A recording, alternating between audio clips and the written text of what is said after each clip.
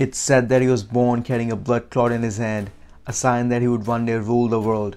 Near the border between Mongolia and Siberia, in 1162, in the humble nomadic Mongolian tribe of the Borjigins, Genghis Khan was born as Temujin.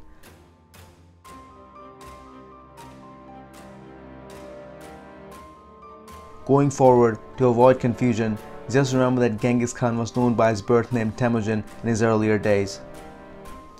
Chapter 1. Losing his father at age 9 teaches him the reality of life. Genghis Khan's father was the head of the Borjigins, and he had kidnapped Temujin's mother for marriage. When Temujin, who was later known as Genghis Khan, was just 9 years old, his father was poisoned by the rival Tarar clan. Even though Genghis Khan was barely 10 years old, he volunteered to claim his father's position as the leader of the tribe. The tribesmen refused to crown young Temujin as their leader and left him and his family to fend for themselves. Now little Temujin, who would later rule the world under the name Genghis Khan, was alone with his small family in the harsh Mongolian mountains. Temujin and his brothers used to survive by eating fruits, rotting carcasses, and hunting marmots and other animals. His half-brother Bektar was the eldest male in their little circle, and he started taking charge of the family. The young Genghis Khan did not like Bektar's dominance in the family and grew resentful towards him. Then one day, on a hunting expedition, Bektar refused to share the meat with young Temujin, and the future Genghis Khan, along with his brother Khosr, killed Bektar for this insult. Chapter 2. Bringing back his kidnapped wife. After killing Bektar, Temujin became the head of the family, but being a leader in the 12th century Mongolia came with a price. Intertribal warfare was common, and as a general rule, the leader of any tribe was the favorite target of the enemies. One day in 1183, a rival tribe attacked Temujin's camp in order to kidnap his wife Borte.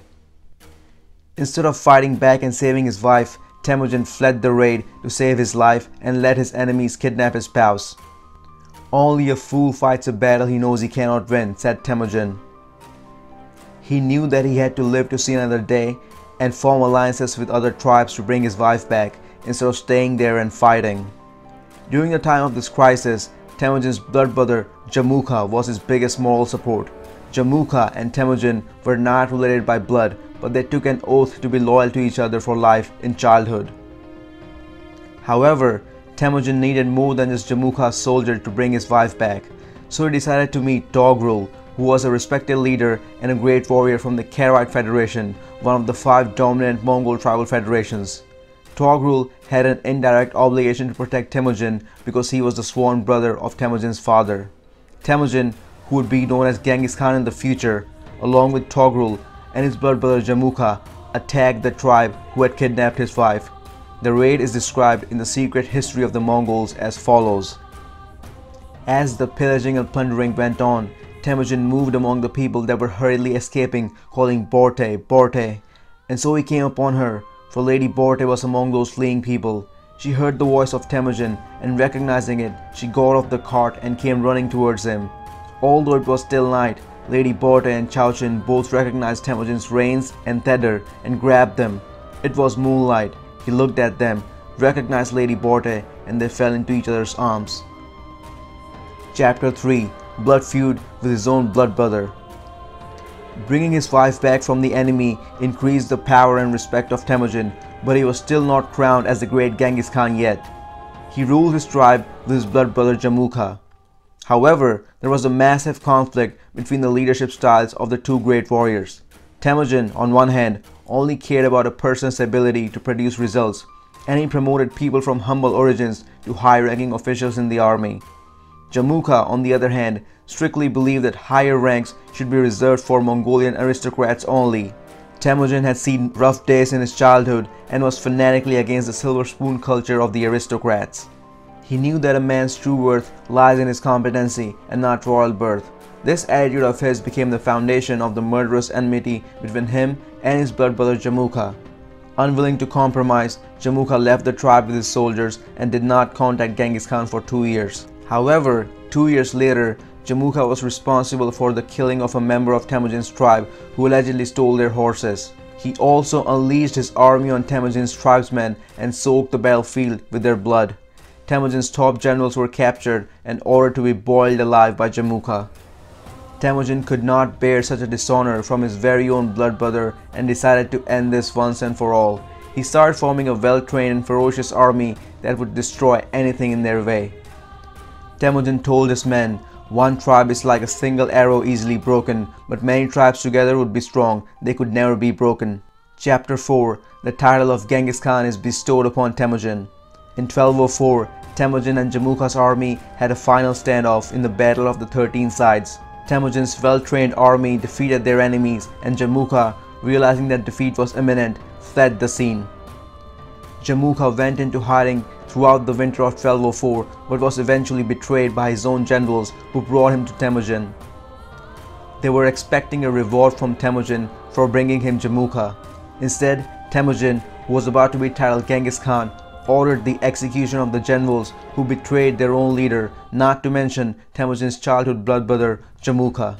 Despite all the bloodshed and hatred on both sides, Temujin was glad to see Jamukha again and offered him his friendship one more time. But Jamukha refused, as he believed that there can only be one leader who would lead Mongolia. He asked Temujin to give him a noble death, which was granted. By 1205, Temujin defeated his remaining rivals and summoned the leaders of different Mongolian tribes to attend a meeting. Now, he was officially the Genghis Khan, the universal ruler, the name which is known in the West as Genghis Khan. He now ruled a territory which was as big as modern-day Mongolia, but he wasn't done yet. The real bloodshed was yet to come for the world to see.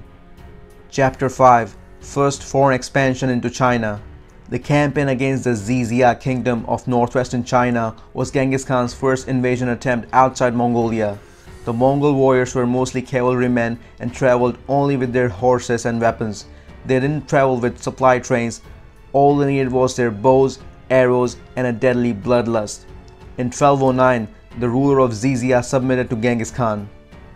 This was just the beginning of Genghis Khan's terror in foreign territories.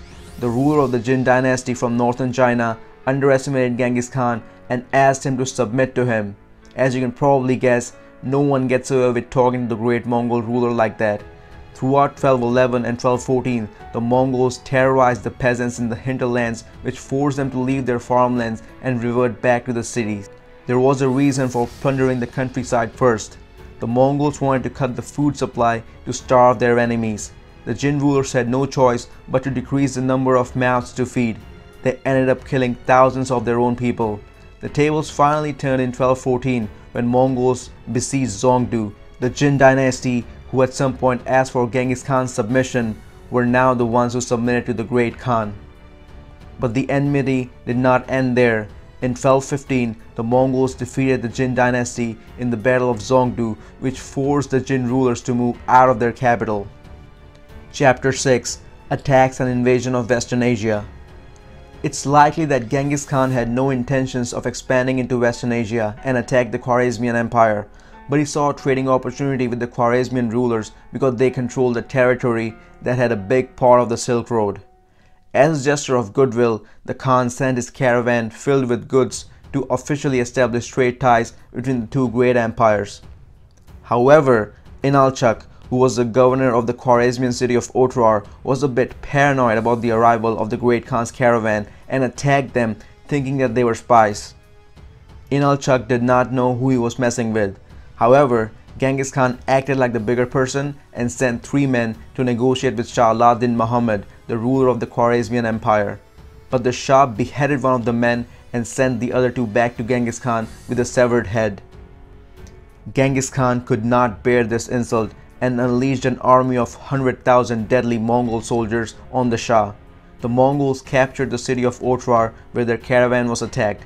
Genghis ordered his men to slaughter and enslave the civilians. And for Inalchuk, the governor who attacked his caravan and rejected his partnership, Genghis Khan ordered a rather torturous punishment. The great Khan commanded his soldiers to put molten silver into Inalchuk's eyes and ears. The Shah had now realized who he had offended. He knew that defeat was now certain and fled the war.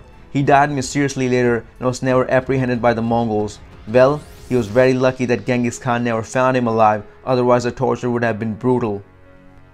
Genghis Khan ordered his army to destroy every bit of the Khwarezmian Empire, including the royal buildings, farmlands, and even the innocent civilians. In 1220, After causing massive destruction and killings in the capital city of Samarkand, the Mongols moved to the next target of the Khwarezmian Empire, the city of Bukhara. After burning Bukhara to the ground, the Khan's army marched on Urgench in modern-day Turkmenistan, as it was still under Khwarezmian control. Urgench turned out to be the most difficult territory to capture because the terrain of this region was totally different from what the Mongols were used to.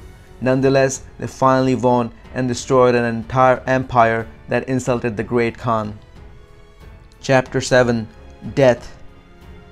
When Genghis Khan was attacking the Khwarezmian Empire, the Western Xia rulers of modern-day northwestern China refused to send troops to assist the Mongols. The Jin dynasty, who was earlier defeated by the Mongols, formed an alliance with the Western Xia rulers, also known as Tanguts, to resist Genghis Khan's empire.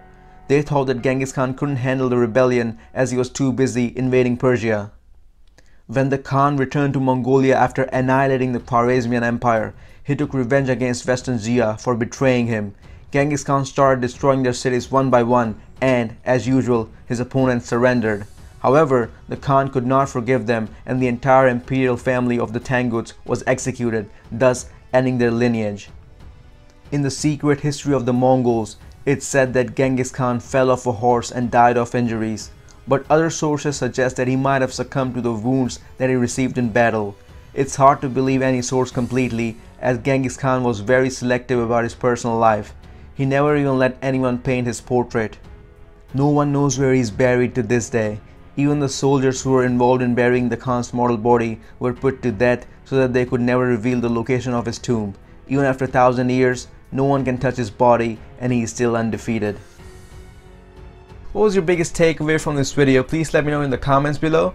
And if you resonate with our content, consider subscribing to this channel and hit that bell icon. Until next time.